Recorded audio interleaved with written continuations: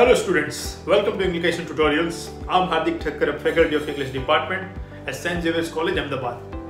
In this video session, I'm going to share my insight on Expressionism. So students, what is Expressionism? After listening this term, what comes to your mind when this is your topic in literary criticism and it is a part of English literature? Therefore, you must be thinking that Expressionism must have been a literary movement in which a group of writers or several group of writers must have adopted a style of writing through which they must have expressed their desire, their thoughts, their feelings and perceptions into their works.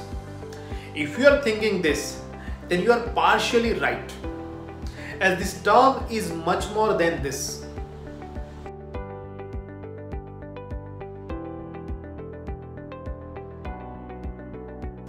To express freely, to present these individual and personal thoughts and feelings into literary works or any other art forms was the core base of this movement.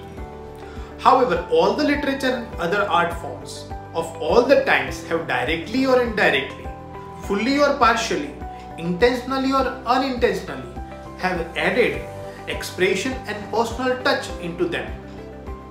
Therefore, adding personal touch or expression into art or into literature was not a new concept and has never been a new concept.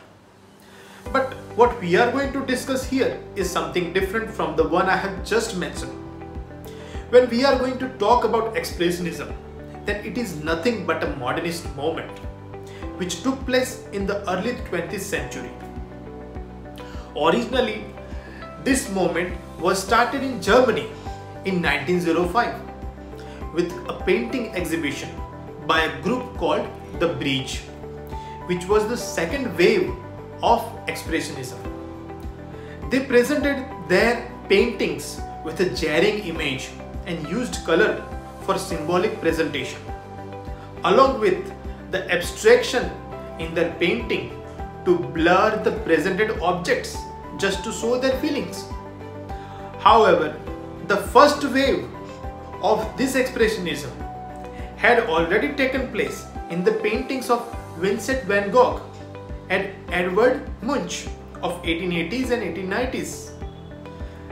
But Expressionism as a movement didn't come out until this group, The Bridge, came and staged their art with a motive and named this movement.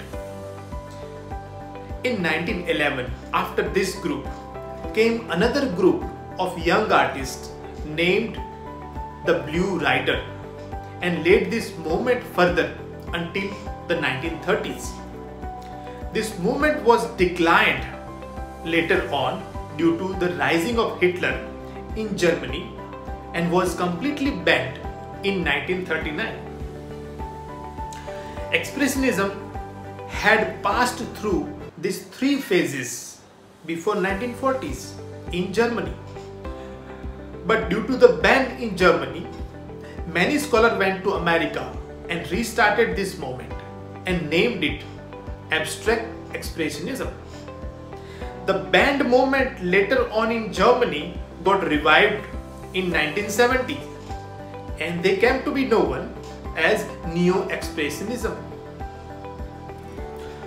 Students, I hope you remember how romantics during the 1800s used to write and used to express themselves into their art forms, into literature. The motto of romantics was to express their feelings freely and with spontaneity, spontaneous overflow of powerful feelings, Wordsworth. The same way, this movement of Expressionism did its work. Therefore, we can say that Expressionism in art and literature is nothing but an extension of Romanticism. However, the whys, the reason of these two movements are same, but the hows, the way to deal with of these movements are different.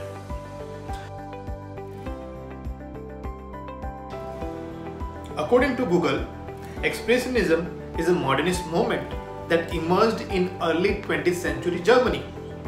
Artists working in this style distort the reality of their subject in order to express their own emotion, feelings and ideas.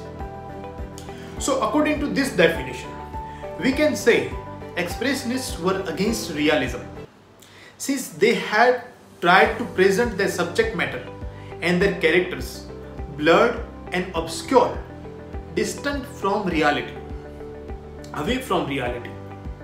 However, Romantics were not against realism, but they were driven by the love of nature, love toward nature and imagination and distant past. Another definition of Expressionism can be like this. An Expressionism is a movement which emphasizes on individual and subjective perspective, which has been characterized as a reaction to positivism and other artistic styles such as naturalism and impressionism.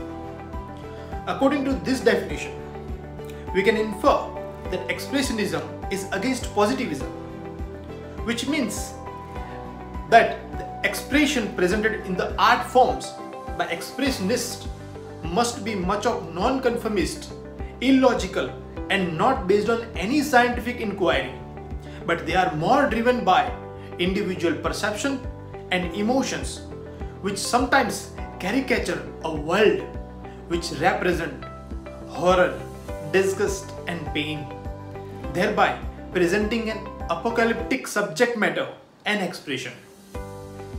It is needless to say that it is against naturalism, since naturalism is an extension of realism. But of course, it is anti-impressionist movement, as the French Impressionism brings the external influences to which Expressionism stand for internal and subjective viewpoint. Expressionism in literature. In literature, Expressionism in its complete form had taken place in 1917. Expressionism entered into literature due to warfare, World War I, age of mechanization due to urbanization, harsh reality faced by the world due to colonization, urban isolation and alienation, due to Nietzsche's often quoted slogan, "The God is dead," and the entry of nihilistic philosophy into literature. Sigmund Freud's psychoanalytic theory, which gave birth to expression of the inner world, the world inside the mind of an individual, to do something against the social and political upheaval where the bourgeoisie manipulative systems encroach on proletariat society. Writers like Franz Kafka, in prose writing, represented characters who expressed their social anxiety by being transformed into a beast. Say, for example, the Metamorphosis, 1915. He developed a similar concept in The Trial, 1925, The Castle, 1926.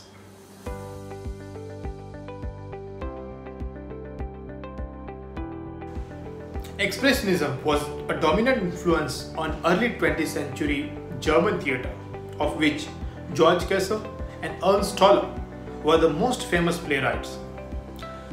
Expressionism was also presented in American theatre, including the early modernist plays by Eugene O'Neill, say for example the Harriet, the Emperor John and the Great God Brown. Another writer like Sophie Treadwell and Almer Rice, The Adding Machine. The other writers like Malcolm Lowry, who wrote The Under the Volcano, 1947. The poets like T.S. Eliot, who wrote The Wasteland and The Prologue. And the novelists like Ernest Hemingway and James Joyce, who wrote The Ulysses in 1922.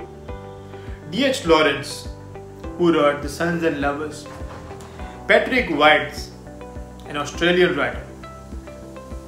Thomas Pynchon, William Faulkner, Zeno Casey, Almer Rice, Tennessee Williams, Arthur Miller and Samuel Beckett use Expressionism in their writings. In these writings, the characters are shown struggling.